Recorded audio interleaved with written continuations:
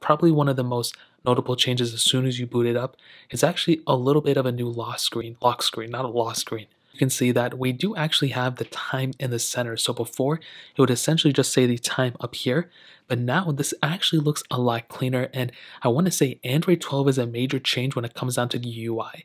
That was one of the biggest things that I saw in all the leaks and everything we've been talking about.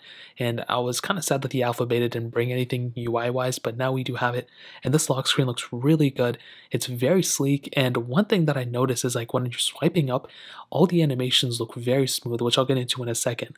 But this new lock screen is really cool. You can customize it with a ton of different options, change the colors and everything.